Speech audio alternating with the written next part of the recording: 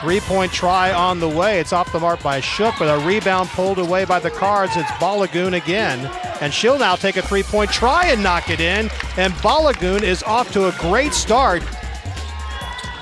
A derogatory thing to say. Another long rebound. Evans from beyond the top of the key. She knocks down the three, and the Cards' run continues. Shania Meerton's in running the point now, giving Destiny Thomas a break.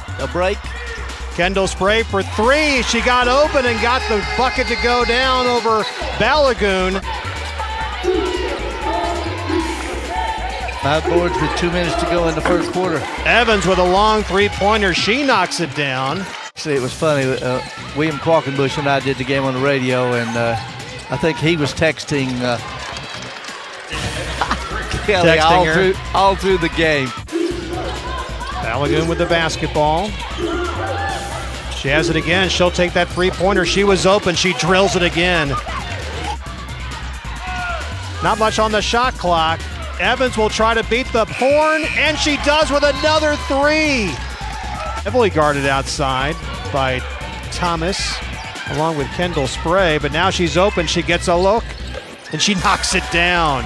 Of course she is. Rebound pulled down by Cherry. Good job by Robinson, just keeping the ball alive on the offensive end. Nick Cherry will get with reverse and knocks it in. This half playing a little more physical than what they have. That was a really good move. Steal and taken away nicely by China Cotton. Cotton will drive. She'll get the basket and draw the foul. The other side of that tonight against a Louisville team that has come out and played so well, and especially shooting the basketball.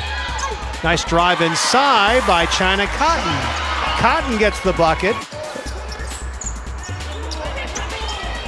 Jones into the corner, three-point try, knocked down from the outside.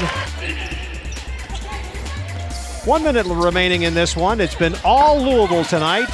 Hayes pulls the rebound in, gets the basket to go, and draws the foul. Cardinal comes into Clemson tonight, and they win big. As you can see, the meeting with Amanda Butler and Jeff Walls at midcourt, and Louisville defeats Clemson by a final score of 75-50.